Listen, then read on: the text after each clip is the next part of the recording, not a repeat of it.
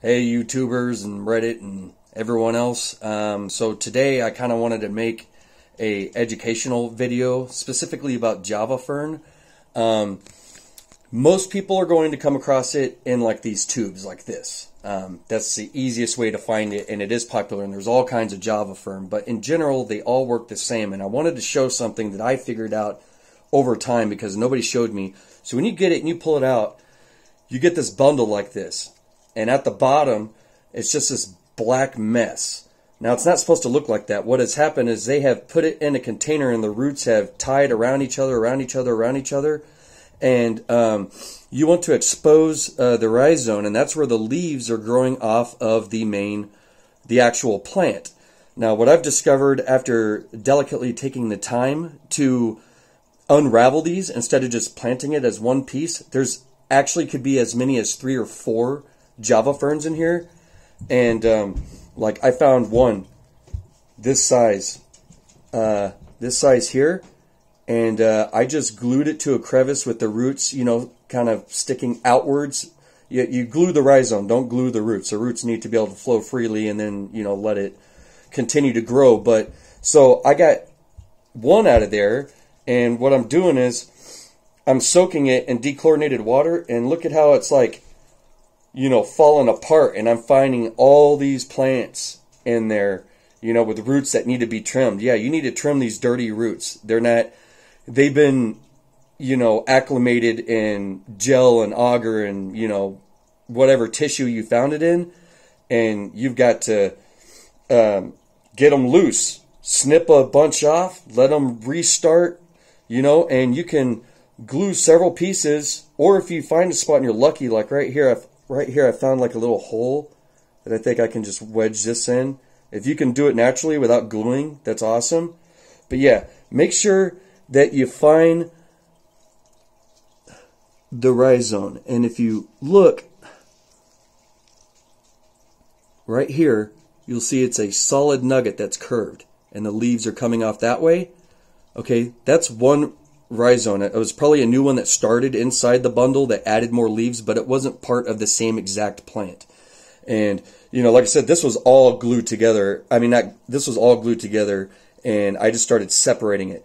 So first separate it, find the actual rhizome, and then you're going to snip off a bunch of roots and separate them in a way where they're exposed and it's just the rhizome that's attached to wherever you want it attached. You can use thread, or you can use glue, or if you find a good enough spot where you can just wedge it in, that's even best, because then it just naturally will start wrapping its roots around it. But the roots are so long, you need to get rid of, you know, the majority of it so they can start working their way into the wood. So it's something I've learned. You can just take the whole plant out and just rinse it off a little bit and lodge the whole thing in there. But when you take it apart, you will find out that you actually have a bunch of plants inside there. And I didn't notice this before when I've done it before. And I've been successful with it, but something just made me look really close. And I could tell that there was multiple rhizomes. And I was like, this is like 3 or 4 plants at least. I need to clean this better. And yeah, it's really tangled. The roots don't want to just slide apart.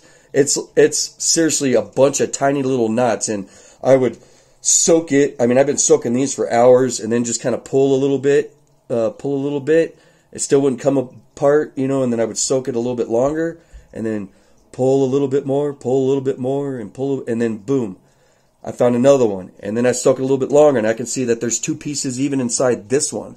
So, yeah, take them apart, you know, expose it, pretend like each plant is a baby that you're starting over, and snip the tip of the rhizome. Everything needs to start anew. It's all got to be reacclimated to being an aquatic plant.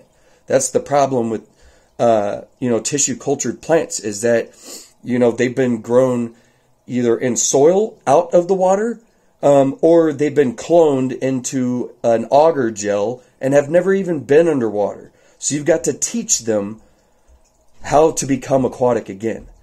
You know, and Java Fern's really hardy. You don't have to go through all this, but I can tell you right now that cleaning it this delicately, every single stem, even though there's copious amounts, and separating each plant, you won't have as much die-off, and you will have several plants, and it'll all just start growing separately and taking over your, your piece of wood, or attach it to several pieces of wood. There's, every day I find out ways that I can save money with these plants that I find that I think are one plant, and so far not one plant has proven to truly be one plant. There could be as many as a dozen, depending on what type of plant you pick. So take your time and always really rinse the roots off well of any kind of plant you get, and really take a close look and see, am I looking at one plant, or am I looking at a plethora that are tangled? Because this has been the case for every single plant that I've come across. And I have gone through close to 20 different species right now, and it's all been the same. So anyway, this is an educational and advice. Just have some patience and keep soaking, and eventually they'll just start separating, and you'll start finding all these tangled up. And Java fern by far is the most tedious. But you'll see. This is ridiculous. This is one plant that started, and its roots are just so ridiculously long because it was growing in a container and just started wrapping around itself when it should have been digging into something, driftwood or a rock or something like it would out in the wild, because these plants can't be stuck in soiled substrate. They're like Anubias, their roots act like fingers, and they grab onto something and collect their nutrients from the water column. So just be sure if you do use glue. I'm using this fluorite gel. It's specifically made for plants, just to be safe. But if you do use glue, be sure you're not gluing the roots. You're just gluing a piece of the rhizome that the leaves grow off of, and that's what's being glued. And then from there, the rhizome will continue to grow from either side, and then the roots will start digging their way into the wood. That's all I've got to say about Java fern. There's all different kinds of Java fern. This one in particular is called Asian water fern, or heteroselite.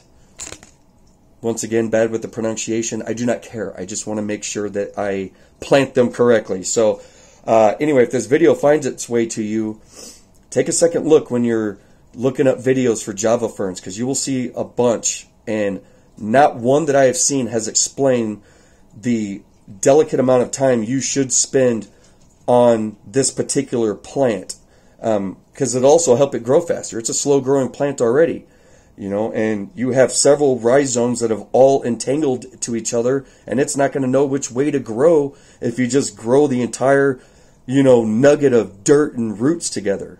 Separate them, snip all the roots, snip the tips of the rhizome, attach, move on with your life. All right, enjoy. Thanks for watching.